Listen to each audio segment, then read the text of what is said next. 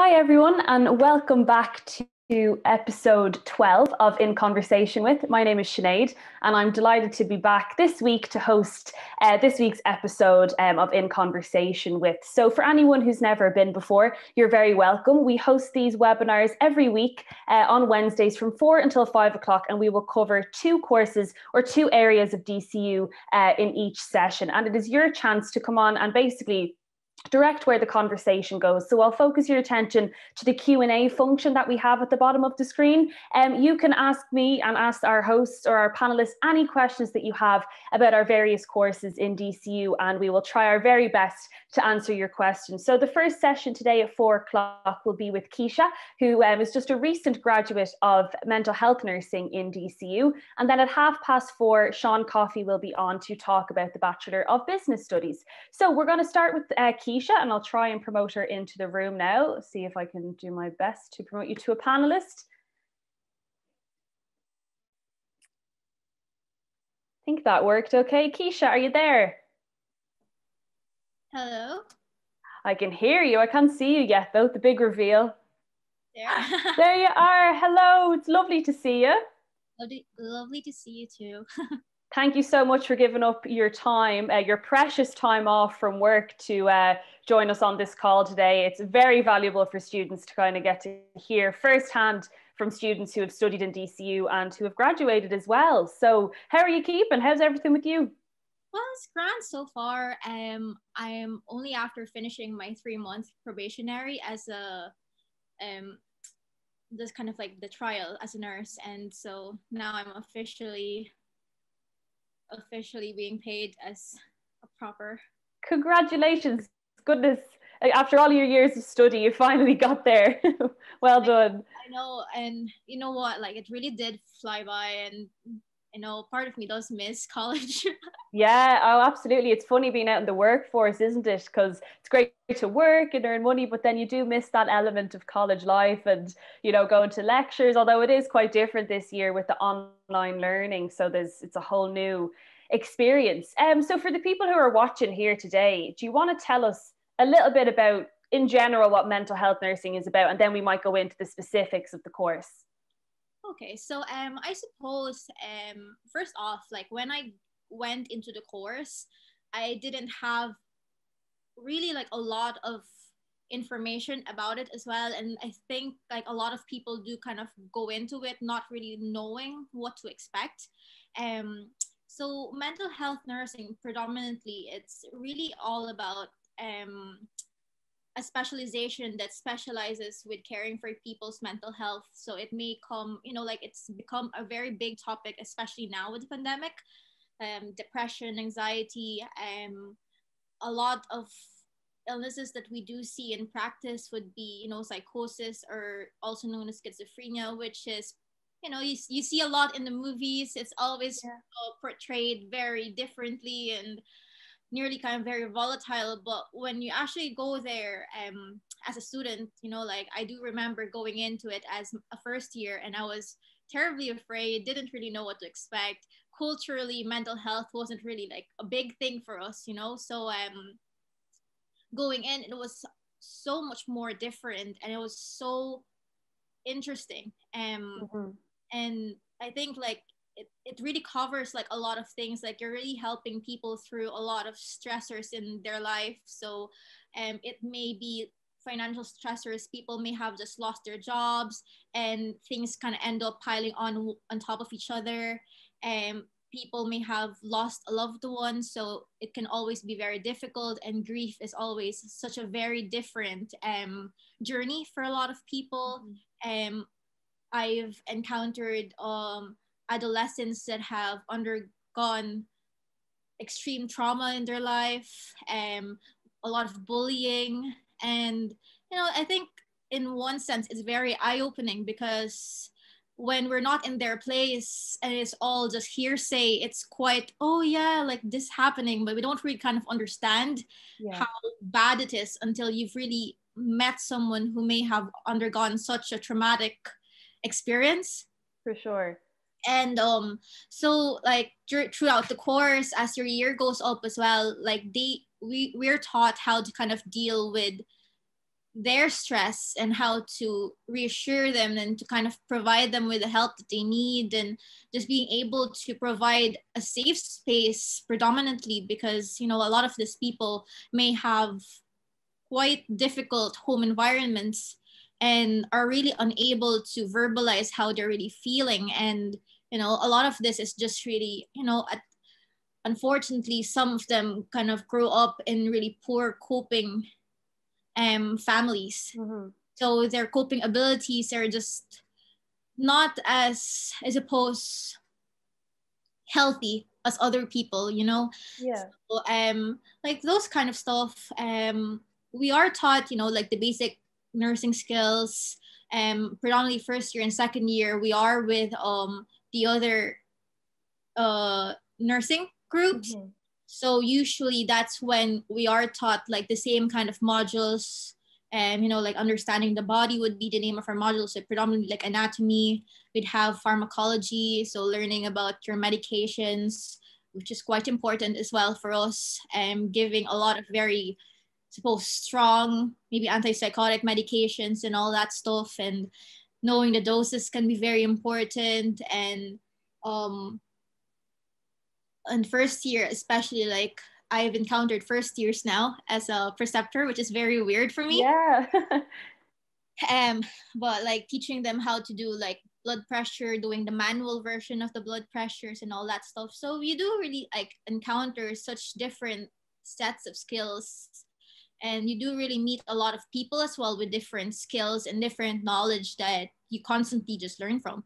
So Yeah, I think it's definitely, as you mentioned, an area that is becoming more and more important for people to become professionals in. I mean, even over the last 4 or 5 years, there's been so much progression in how mental health is perceived, whether that's in the media and politics and in schools. So I'd imagine there is a huge interest in this course going forward because, as you said, there's going to be so many, not only are people suffering with these kind of illnesses, but even the pandemic is causing a lot of stress for people, and you know, people aren't feeling their best, and we need people like you who have studied this to, you know, help us all. So you mentioned there when you're working out in the hospital and you are teaching the current first years or whoever's out in their place maybe to learn about blood pressure and how to, you know, give injections properly and all that. Is there a lot of practical elements on the course then? You must do a lot of placement once you're in DCU.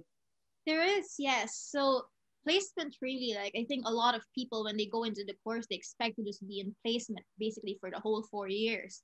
But that's not exactly it, because on your first year and your second year, you do spend a lot more time doing the theory stuff.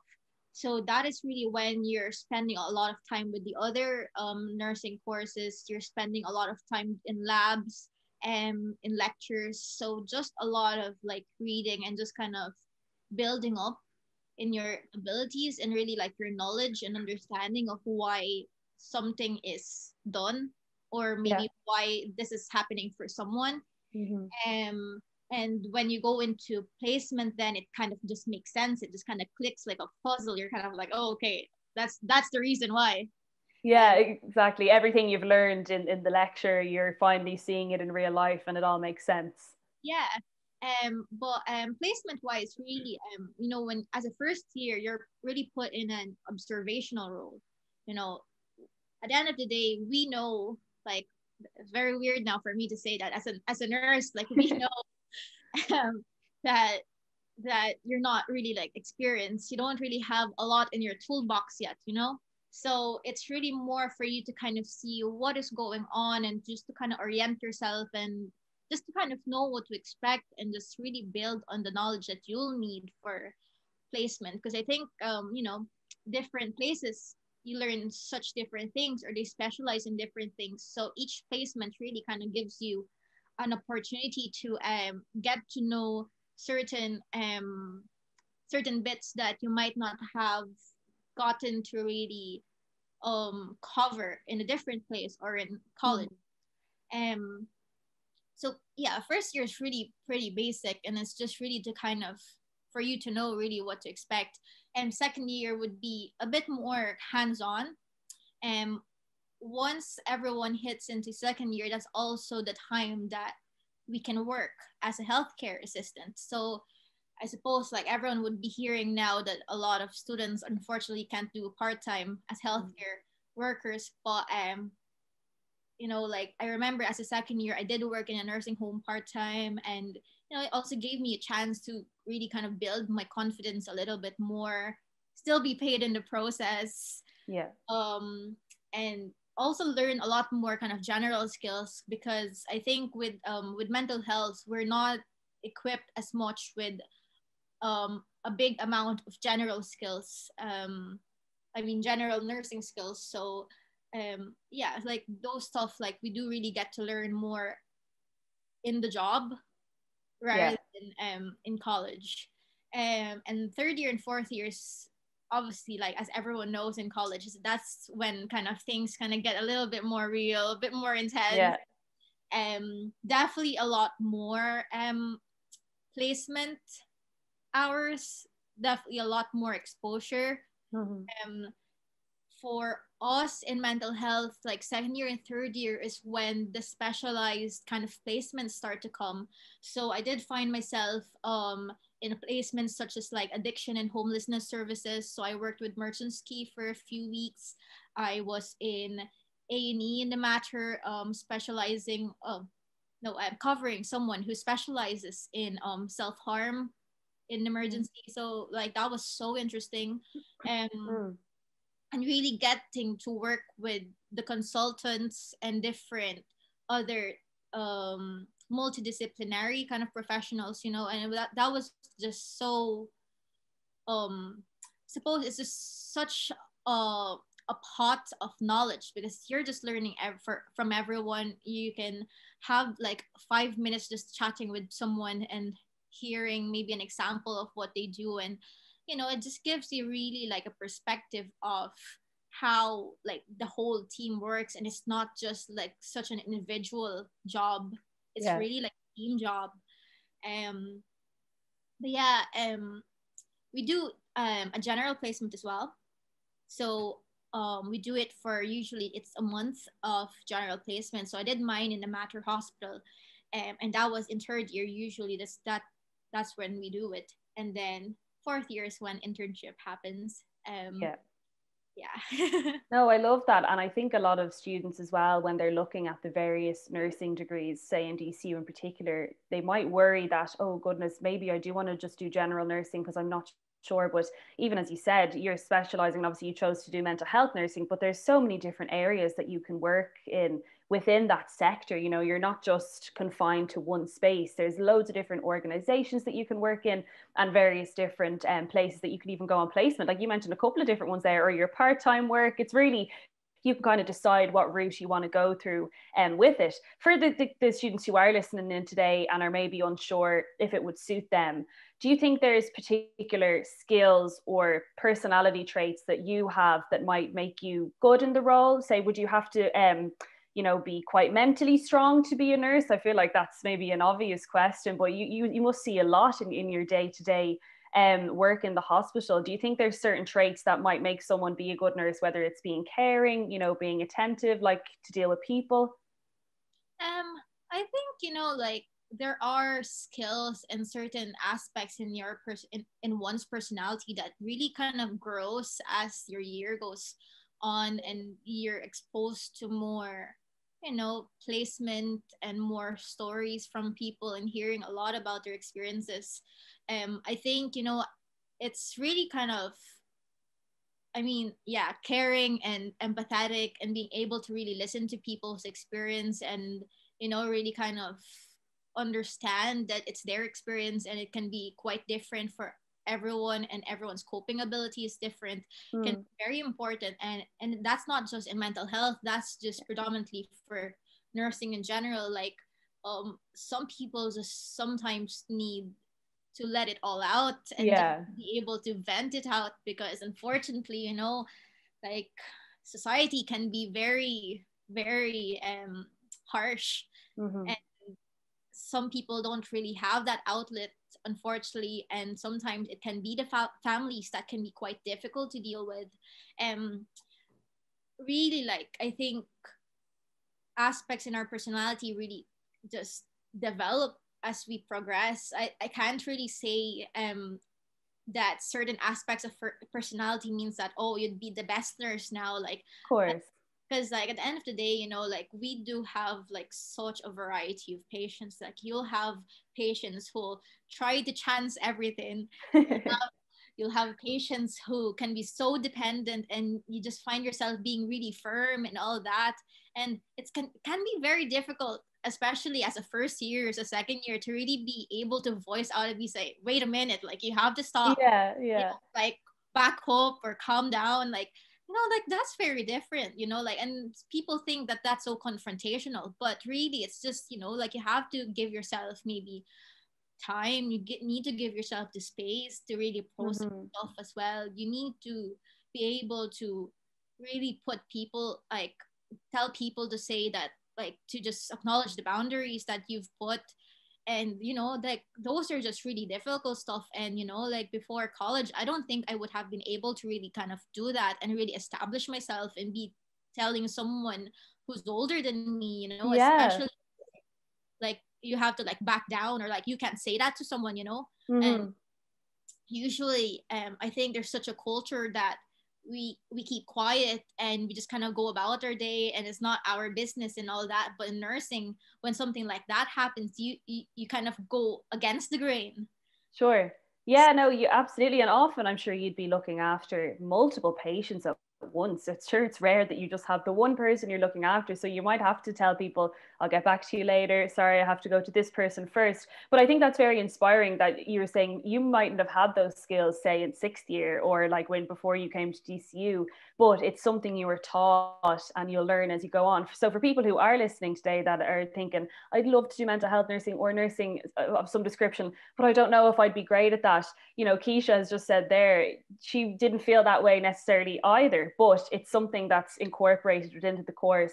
And the more experience that you're like spending outside of the classroom and in these like organizations or hospitals, that's how you gain that experience as well.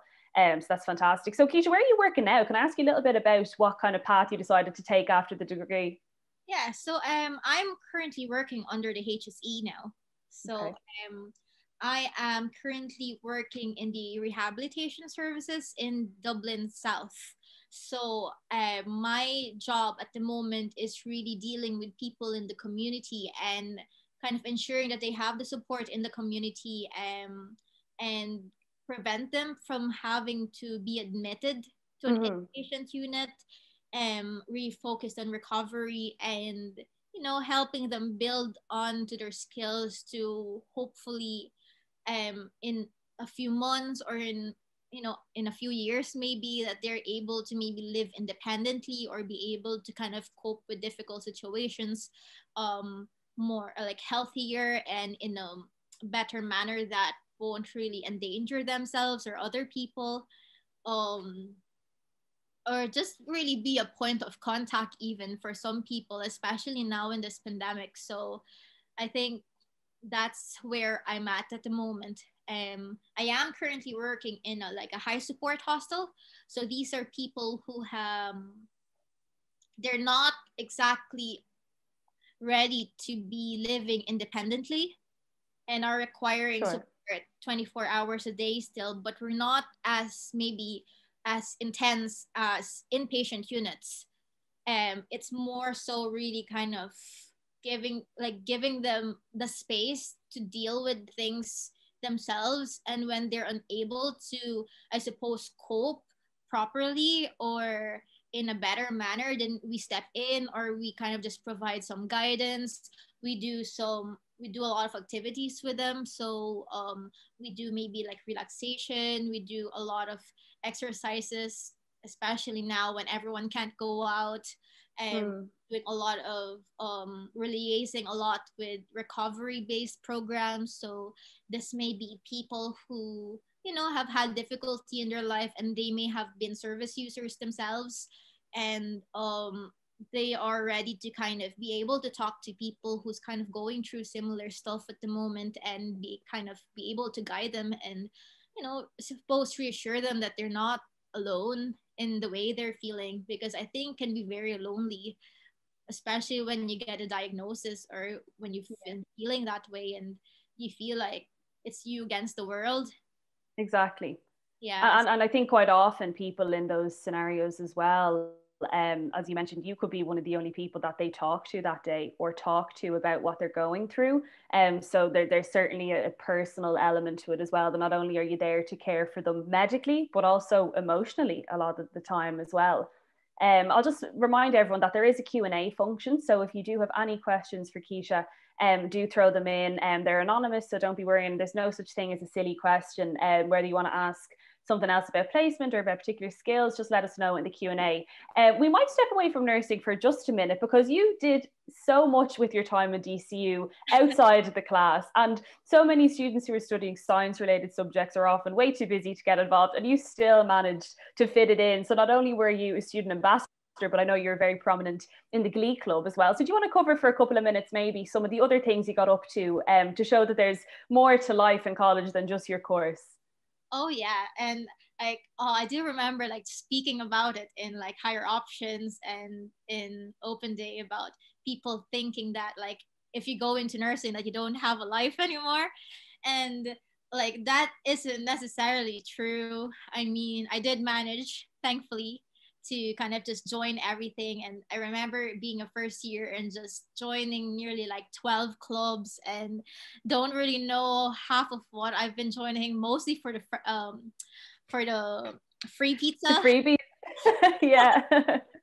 But, yeah, like I mean, I'm a person now who's like I'm very fond of music and I'm very fond of singing and performing, and that has been a big part of my life. So Mm. joining the Glee Club for me was definitely such an outlet. Um and was such a nice way to kind of get to know people outside of my course. I think when you're doing nursing, it's so hard to kind of get out of it because once people are starting to do their part times and all that you're talking about is like, oh, this happened at work, like you won't believe Exactly. it. Or you just kind of like sometimes, oh, it's just so weird, like it's just like nearly rant central because like you're talking about so much like nursing stuff and you just can't get away. And Yeah. so like Glee was definitely like an outlet where like I met people from different courses, from business to multimedia and all that stuff. And like they may not exactly be personalities I would have thought I'd get along with, but I think like finding people who had common interests with me and had similar passions as me in terms of like singing and really performing, and have been really very open in terms of